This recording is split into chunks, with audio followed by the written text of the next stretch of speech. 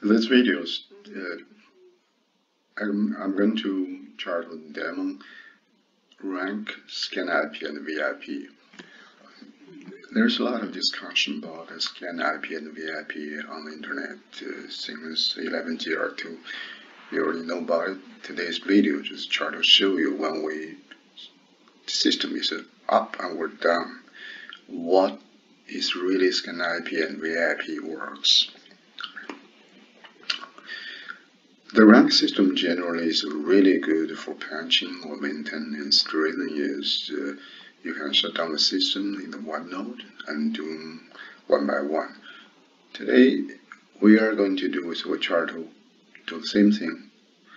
The system maintenance, we're going to modify the workload ASM configure and then shut down the one node and go to the next node one by one. Now, the purpose for this well, not only to see how can we do the maintenance, the purpose is we try to watch SCANIP and VIP, how it works. For RAC system, you already know we have a scan name. Scan names are related to the three IPs, or you can change the number. But on the server side, you already have a private, which is to communicate between nodes. Public IP is go from outside, you can connect. What's VIP? How it works. This video will be show you how it works. Actually, the SCANIP is not only SCANIP, there is one scan listener. If you have a 3 SCANIP, you also have a 3 scan listener. The scan listener actually is running on the real node. It's not running somewhere else. It's running on the real node with together the local listener. But the only difference is local listener is stuck with the node. Node 1 have 1, right? Node 2, 3, 4. But scan listener is not stuck with the one node. It can be running on any of them. The one thing is do not put the SCANIP in your host file, because SCANIP needed to be roving operation, but if you put there, it won't work. The right way is putting the DNS. Here's how you can test it.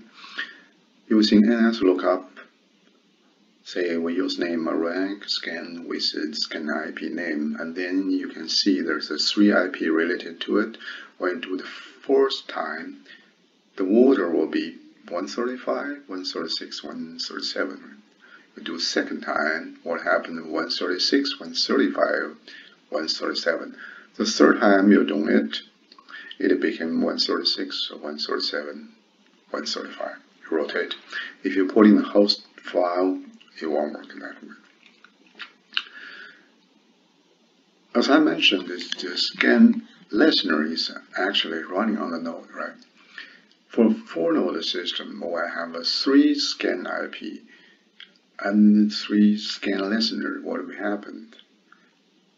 There's a 3 node have the listener scan. 1 node do not have it. How about a 2-node system, if you ask me? In 2-node system, if you have a 3 scan IP, 1 node is going to running the 1 scan listener, another 2 scan listener will be running on the same node. Like I show you here. If you see the TNS will be 2 listeners running on the same node. Another thing that we are going to put in our table is to process one called CVU. CVU is the one for cluster health check, but that one's important. And another one, the QoS, it doesn't matter, it's a database management system. So we are put their information, but we really do not care about this times. Our purpose is the scan and VIP.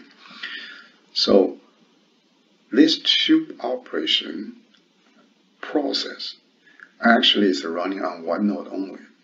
we like to see how it moves when the node up and down.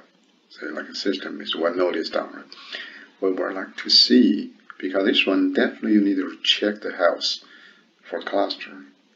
It's going to lead somewhere, or it's total dead, it's not. So we are going to use this table.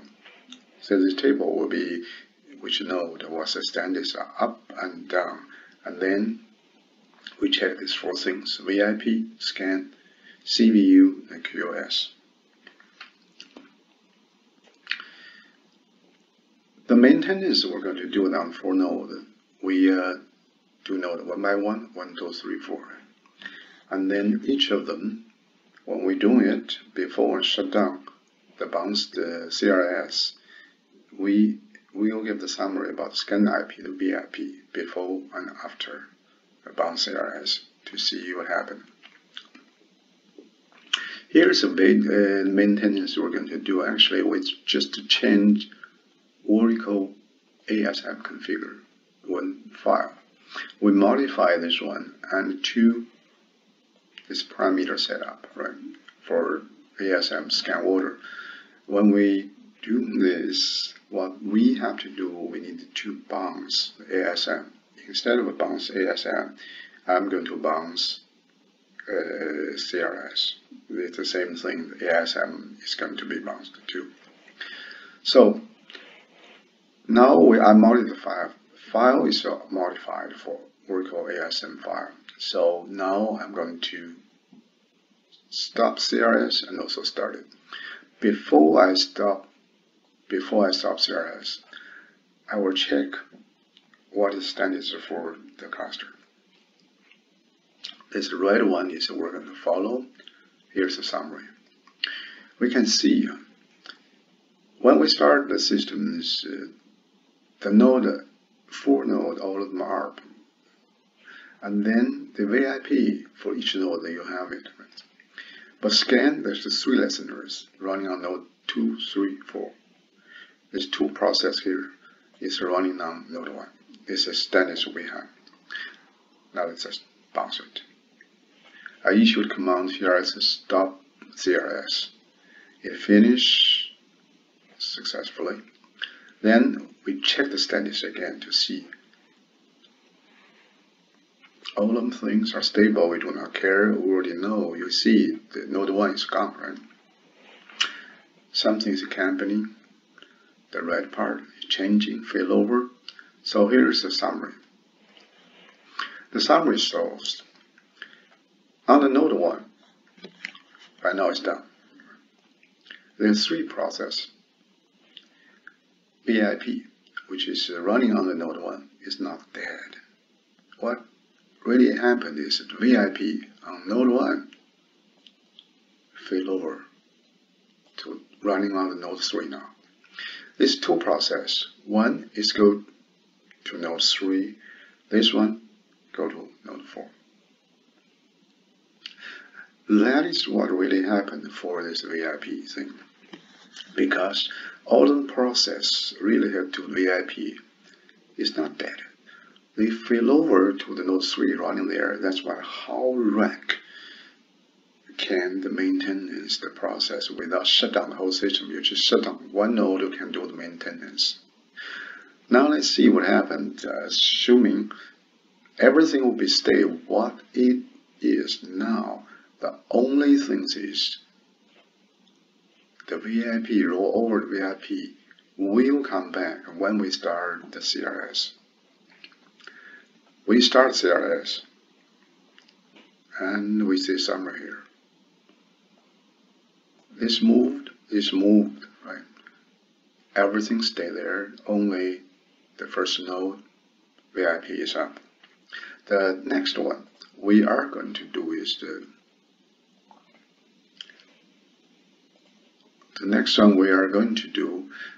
try to do maintenance on node 2. We'll modify the file.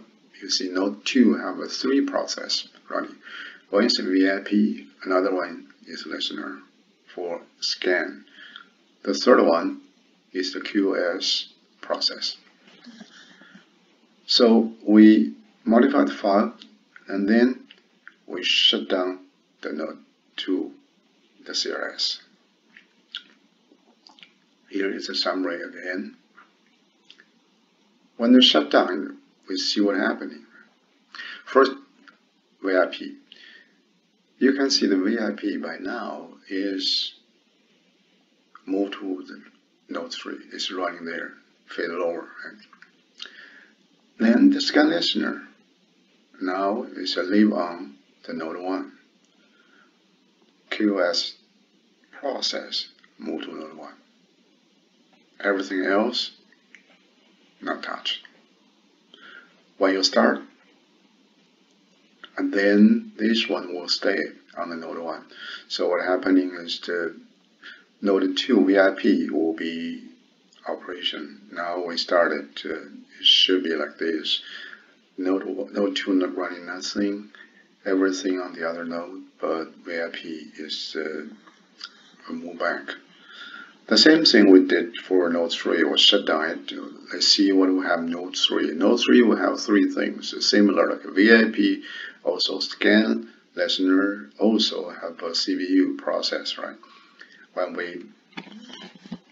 You already got the idea. So when we shut down it, the follow will be happen, right? Just to show you, so I quickly spend 1 minute saying, by now we did maintenance on node 3 and we'll shut down CRS on node 3. So when we shut down it, we can see the node 3, the VIPs live on the node 2 now. The listener go to node 2, the RACVU is go to the node 2 too. So, and then when we start it again,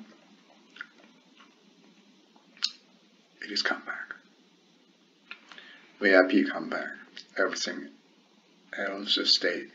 So now the last one is for node 4. When node 4 we have a VIP and a listener. It's the same thing like before. We did maintenance on node 4 and then we shut down the CRS. You can see when node 4 is done, the VIP will be lower to the node 3 and then listener move to node 3. So when we started, the VIPs come back.